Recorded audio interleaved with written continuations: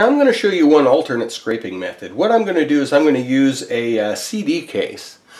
This method works pretty good for most molds, but keep in mind it's not always the perfect answer, because sometimes these molds may hump in the middle just slightly, or they may recess just slightly.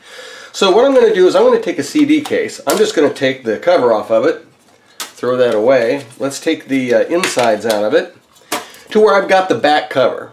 And what I'm going to do is I'm going to end up laying the back cover over top of this. So let's just mix up this dental stone. What I'm going to do is I'm going to go ahead and pour it into the mold like we do.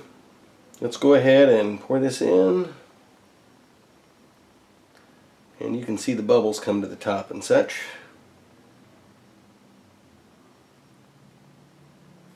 Okay, and let's smack this on the table. Try to get that off of there.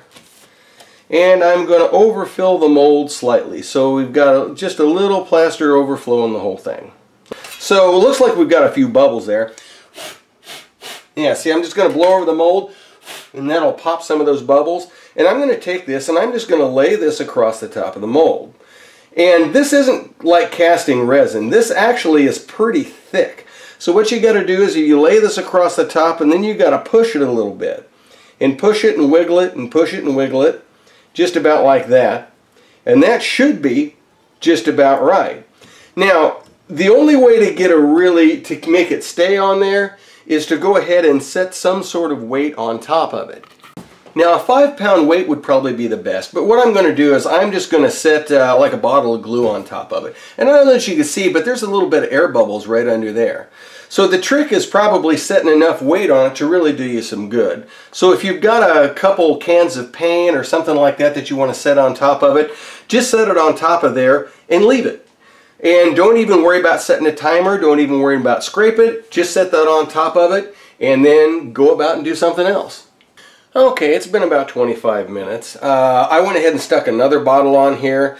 5 pounds is probably okay. 10 pounds is probably a little bit better. I don't know what kind of weight you can get on top of this.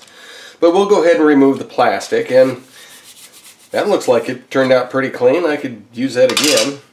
And here we'll go ahead and it looks like there's a little more material on the surface, but the top of the blocks actually came out pretty flat, pretty even. So we'll go ahead and remove these.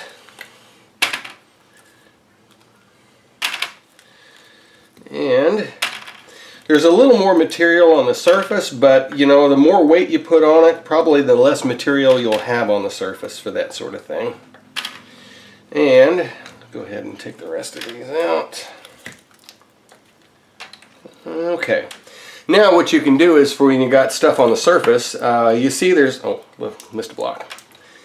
You can see most of it really pretty much popped off the surface of the mold there. So what you got left over, you can just kind of smack and rub off the top of the mold, and there you go. If you want to get the stuff off of the book, you know, that we've got here, sometimes you can take like your knife and just sort of just very gently scrape over the top of the plastic, and most of that will come loose. And anything that's left, you can just use your hand and wipe over it and clean that off.